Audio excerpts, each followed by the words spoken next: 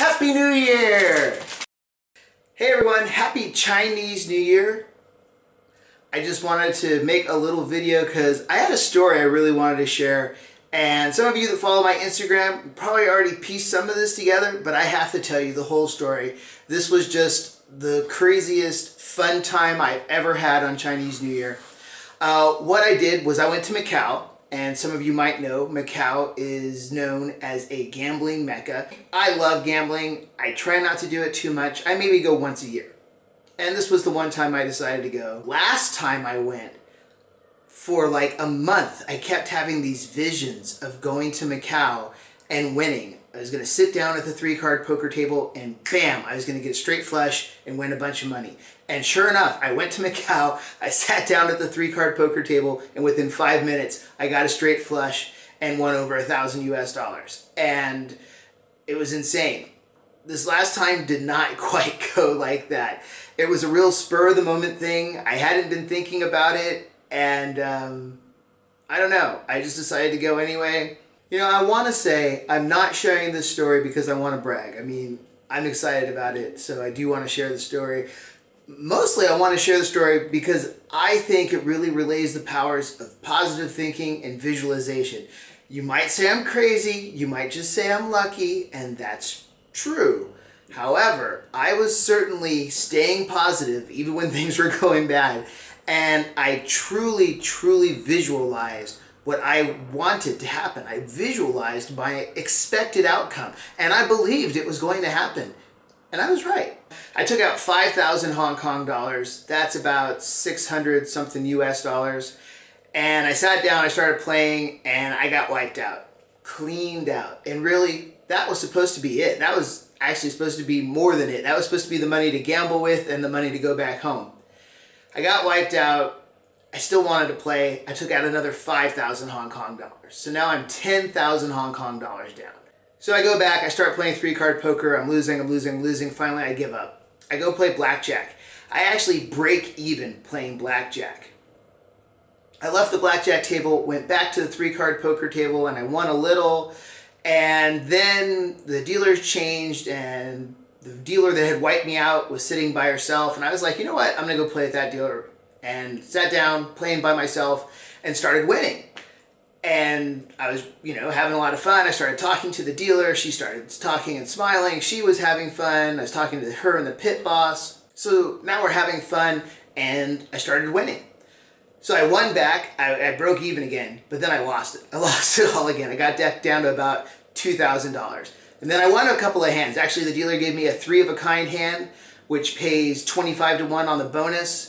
And so after that, I broke even. And actually, the dealer mispaid me. It was insane. She paid me 40 to 1 instead of 25 to 1 on my bet. And I was like, wait. You can't do that. And I pointed it out to her. So she was very happy because that way she didn't lose her job. And, you know, I was happy because I did the right thing. So she had just dealt me 3 kings. And I was like, wow, that is awesome. And later on, some people came, some people left, people moved me around, you know, sitting in front of me, sitting behind me. And I kept, you know, even. I'd go up, I'd go down. And I was trying to put money in my pocket to make sure I left with it. So like when I broke even, I put that 10,000 in my pocket and I kept the rest of it on the table.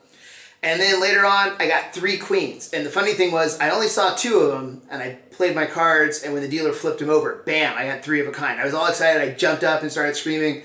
And like a security guard came over and was standing next to the table. I'm like, oh, okay, don't get too happy in the casino. So I told the dealer, I said, okay, next time I win something big, I'll just golf clap. And sure enough, I got 3 aces. Same thing, I only saw 2 cards. Dealer flipped them over, I had 3 of a kind. I'm like, oh, wonderful, thank you. And so I'm playing, I'd been playing for hours. I had been playing so long that I went all the way down to, you know, a couple thousand left. Back even, back down, back even, back down, and back even a 3rd time.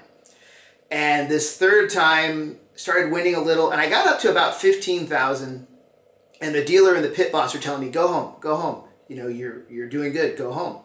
But I kept feeling like I was going to get a straight flush, and in 3-card poker, a straight flush pays 40 to 1, and I kept seeing 7, 8, 9 of hearts. And I'm like, I'm going to get this. I just need to wait. I'm going to get this. I just need to wait, and it's going to happen.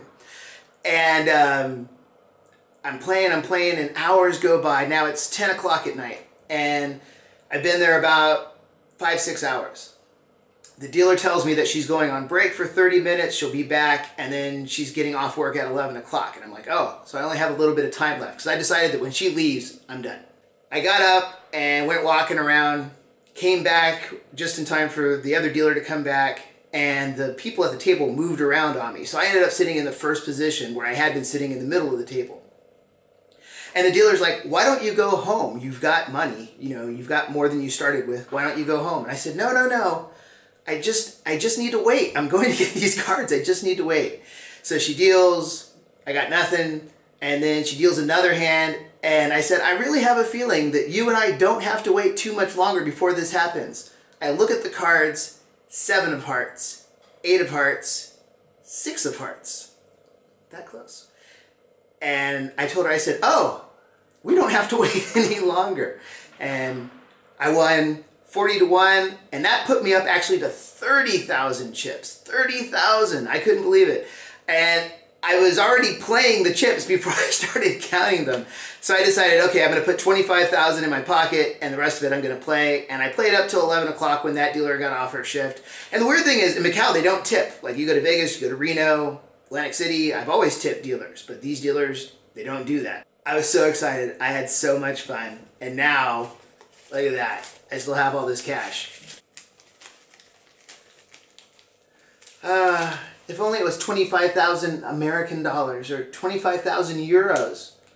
But still, I mean, this means a lot to me. I won over 2,000 US dollars, and that's gonna help me out a lot. I'm not a rich person by any means, and it's honestly stupid for me to go gambling because I don't have that kind of money. I'm in debt, and yeah, anyway. It's my little addiction. I feed the demon once a year. The last 4 times I've gone to Macau, I've left with over $1,000 each time. I always play 3-card poker, and I just get lucky. So there you have it, everybody. I just want to wish you guys all a happy new year. I hope that your new year is awesome. I know that this year for me is going to be wonderful. I'm certain that there are going to be some great surprises in store, and I hope that for all of you and all of your family that you are healthy and that you are happy and that you are prosperous this year. Happy New Year!